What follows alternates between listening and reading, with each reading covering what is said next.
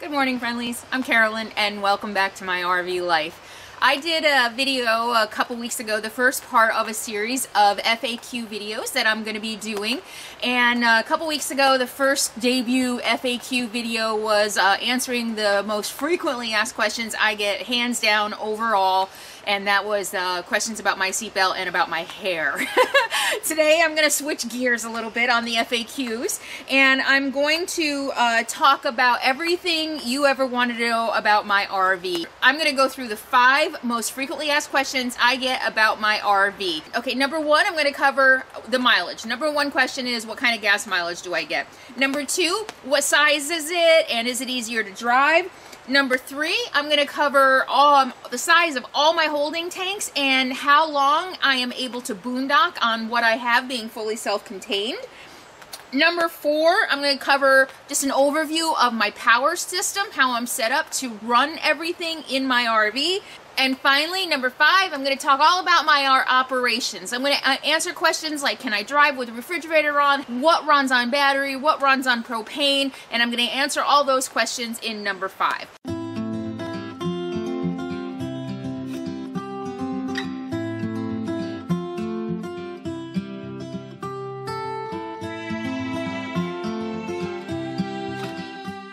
But before I get started on the FAQs, in my last video I mentioned I had a birthday this month. I asked that in lieu of any gifts or cards or anything that you make donations to my favorite charity, Child Haven in Fairfield, California, that helps abused, neglected, sexually abused, and assaulted children.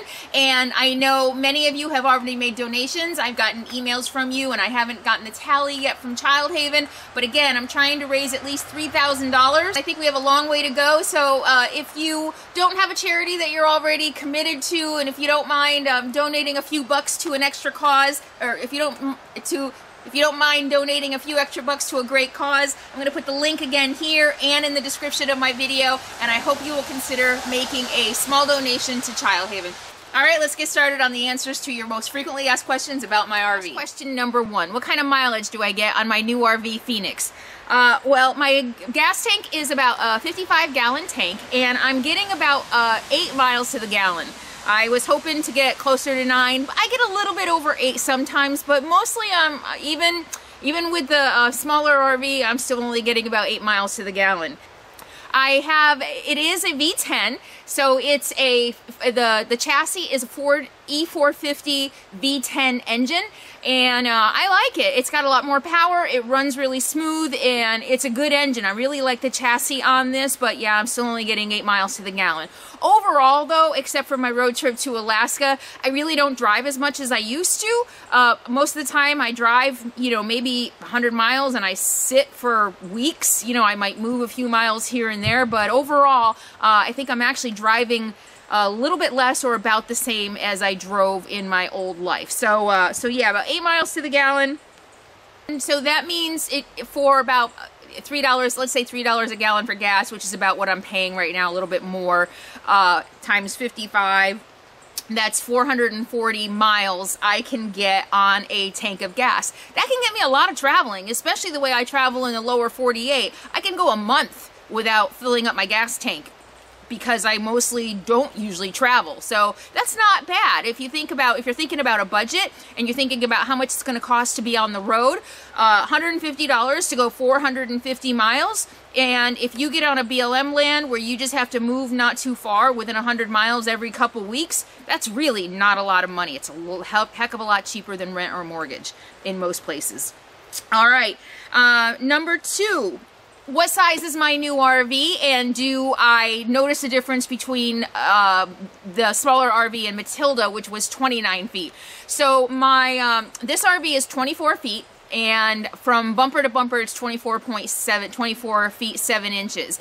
And so that means I lost 5 feet off of the size of Matilda, and basically it just cut off the bedroom. I had the separate bedroom in the back, and I don't notice the 5 feet in the living space at all. As you know, when I did the tour of this new RV, and I'll put a link up here. No, I'll put a link up here to the tour of the RV.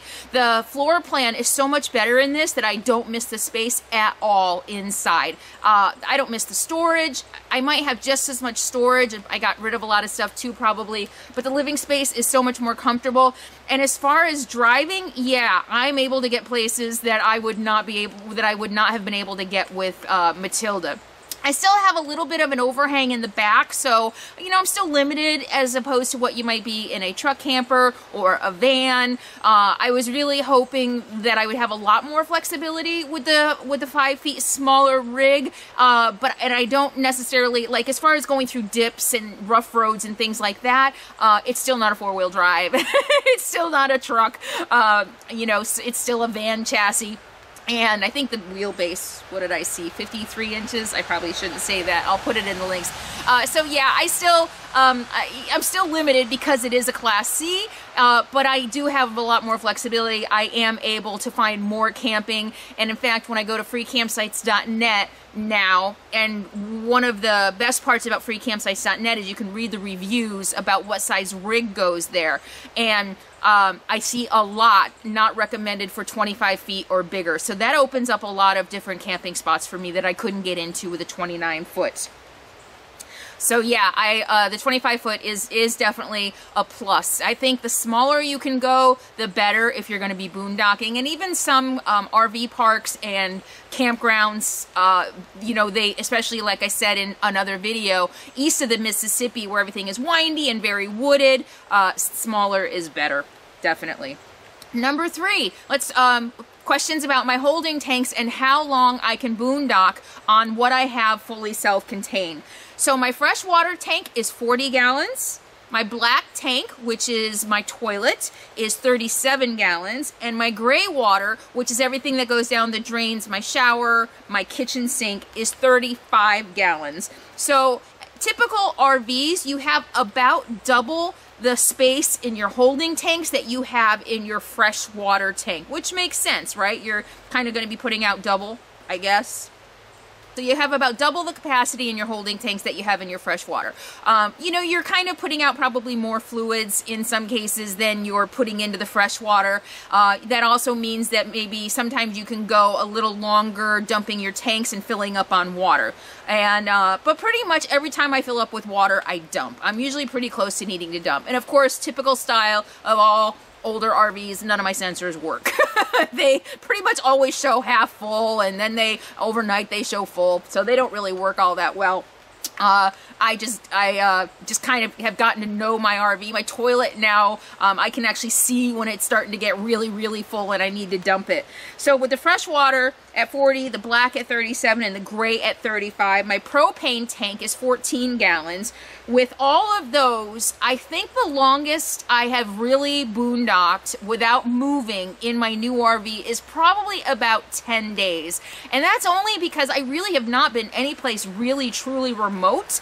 And pretty much after 10 days, I'm ready to go somewhere. And I'm usually not too far from a town, so I'll usually go in, I'll usually resupply, and while I'm resupplying, I'll fill up and I'll dump my tanks. But 40 gallons of water can last me 10 days. I know that for a fact. I have gone 10 days on 40 gallons of water. That's 4 gallons of water a day, and that's not showering. I do bathe regularly, but I bathe with a little bit of water, a little bit of soap, and a washcloth. That's how I bathe. And a shower, I think the best I can do is probably about 10 gallons. So usually what I do is if I'm going to go dump my tanks and fill up water the night before, I will take a shower and use up the rest of my water. So, you know, yeah, being fully self-contained, being able to boondock 10 days at a time, I could probably stretch that to 40 days, to 2 weeks, to 14 days, if I really wanted to, and really, really rationing my water. My gray tanks and my black tanks could definitely go 2 weeks. Definitely, absolutely, they could go 2 weeks if I don't shower. But my water, I would probably have to ration a little bit if I were going to go the full 2 weeks, but not a problem. Propane, even when I'm using my heat almost every day, which I have done in some cases here in Alaska in June and July, I think I've gone 3 weeks, a month on 14 gallons of propane.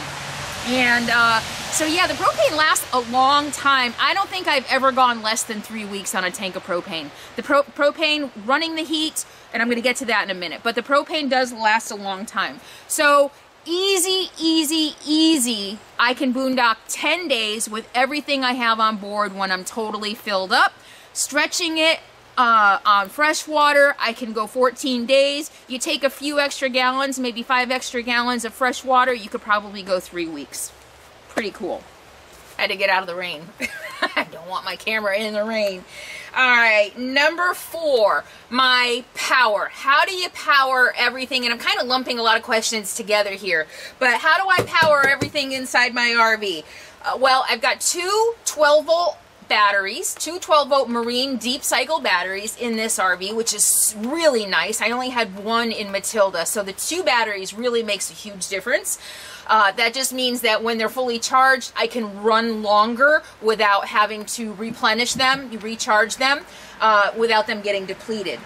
I also, if you remember, have 260 watts of solar on my roof. And I'm going to put a link to the solar. I did a video on super simple electrical and solar. Great, really helpful, broke it down in the simplest terms that I could understand. And I know that was really helpful to a lot of you from the feedback that I got. I'm going to put a link to that video. It goes through my entire electrical system, my entire solar system, and really explains for beginners and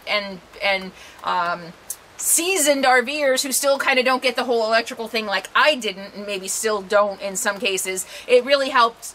It's really going to be helpful, so go ahead and check that out. But overview, the 2 12-volt batteries, my 260 watts of solar. I also have a 100-watt solar flexible panel with my plug-and-plays on the outside. Again, look at the video for what that means. And I have a generator, which in Alaska, on the dreary days like today, I do need, and I run a lot. I have the outboard, I don't know if you can see it, I have the Energizer outboard generator because my onboard generator doesn't work, and I haven't gotten it fixed because the outboard generator, I think I might be sold on that. Why spend $500 to fix the onboard Onan generator, which are known to fail constantly and people constantly dump money into them, when I can just pay $500 or $600 for an outboard generator that has lasted me, what, over a year? Maybe a year and a half, almost 2, no, a year and a half I think now. And it's great. The only downside is I do have to lug it out, and when it's raining I have to put up my awning, or I have to put out the tarp to cover it up. I do kind of miss the convenience of just being able to start the generator inside. But that's what powers my RV. In many cases, my solar is enough. I never have to plug into shore power. I never have to break out the generator when it's not dreary for days on end. And right now, I could probably even put out my flexible solar panel, but I broke one of the connections and I need to fix that. And I might get enough to run my RV. And I'm going to get to, number 5 is going to be how everything inside runs, what runs on what. But if you're not working like I am and running a laptop 12, 15 hours a day, and it's a high-powered laptop, my editing software, I can just see the battery go zzz, it just sucks the life out of my batteries. It just uses a lot of energy when I'm rendering videos and things like that. If you aren't working, if you don't have to run a TV, if you don't have to run a laptop, and you're just running basic lights and your basics inside here, what I have, 260 watts and 212 volts, will be plenty of power. It's when you have a big laptop like I do, and I still even do fine with my laptop and my Suoki battery. I have to use also the Suoki battery. I keep that charged, and it's basically just another power bank that I use. And again, that is in, I think, the same video as, my electrical. Okay, so that's my power. I think I covered everything. I don't think I can explain it any better than I explained it in the videos about my solar. I mean, I've done 3 or 4 videos now about electrical and solar, but I'd start with the video, the RV electrical made simple.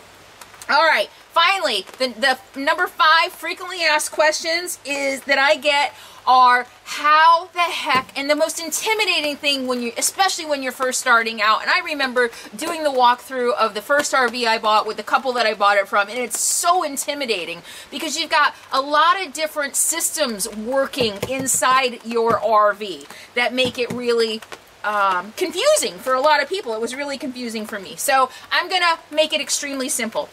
Number one, how does your refrigerator run? Most RV refrigerators are what they call three-way refrigerators. And I don't know why they're three-way.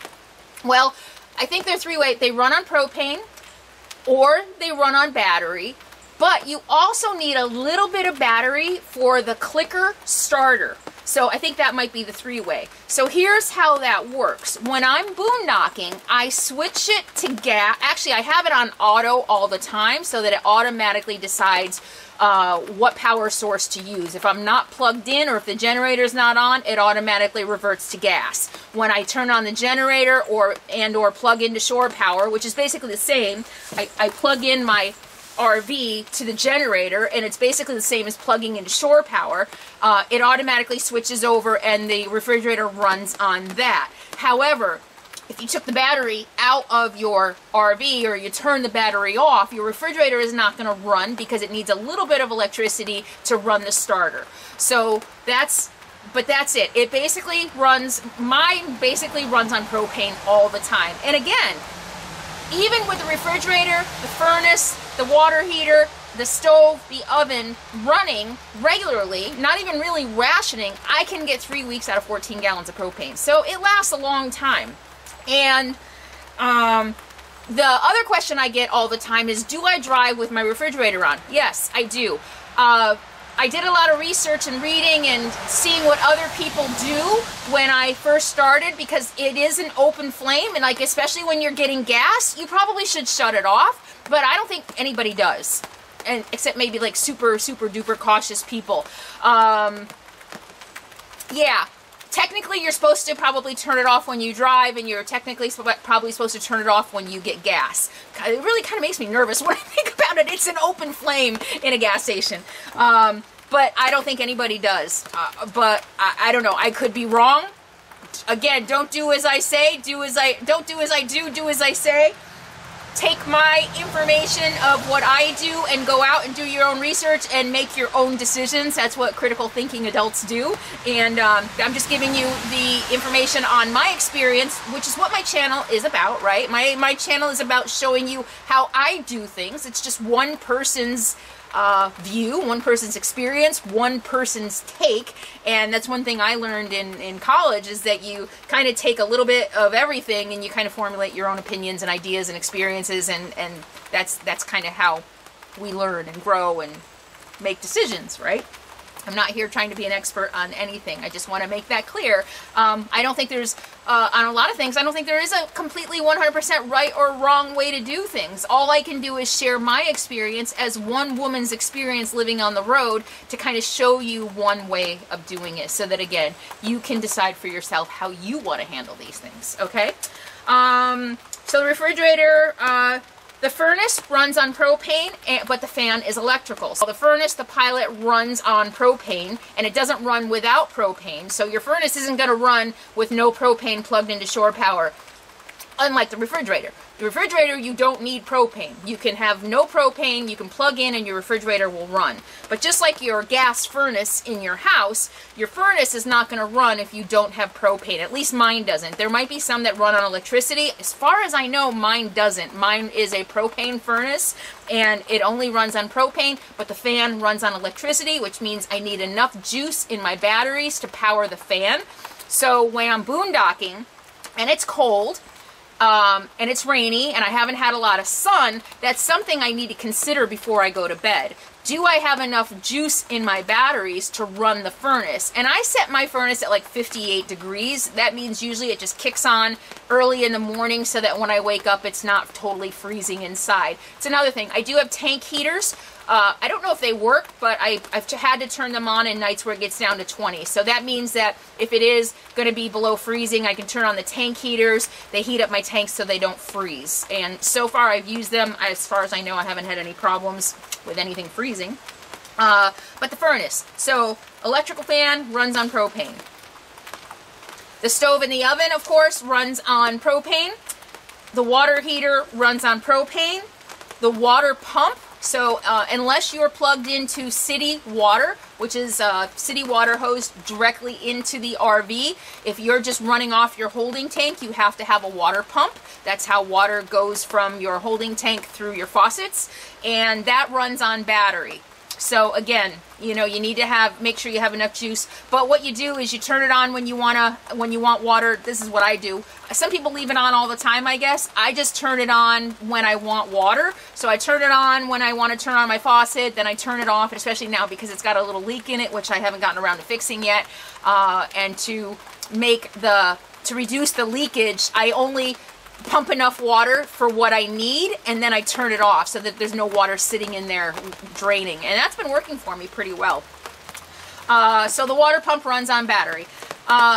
And finally, the last part of the operations of the RV, and I think that'll cover, oh no, there's one more, lights. So all your lights run on your battery.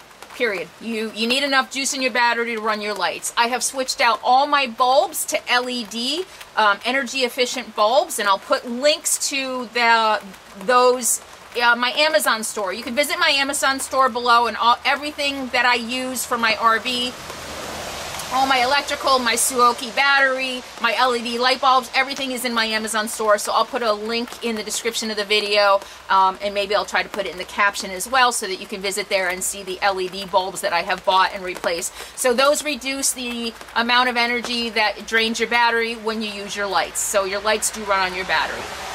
The microwave. I never use my microwave. So it doesn't matter. I don't care. I use it for storage, for Capone's food. But the microwave will only run on a generator. Yeah, actually, my generator will run my microwave. Once in a great while, I use the generator. I use the microwave. What did I use it for? I actually bought gluten-free tofu burritos just to try them out. And so when I had my generator on last night, I threw those in just to see. I thought it might be nice to have something quick, and yeah, it was okay. But generally, I don't use the microwave a whole lot.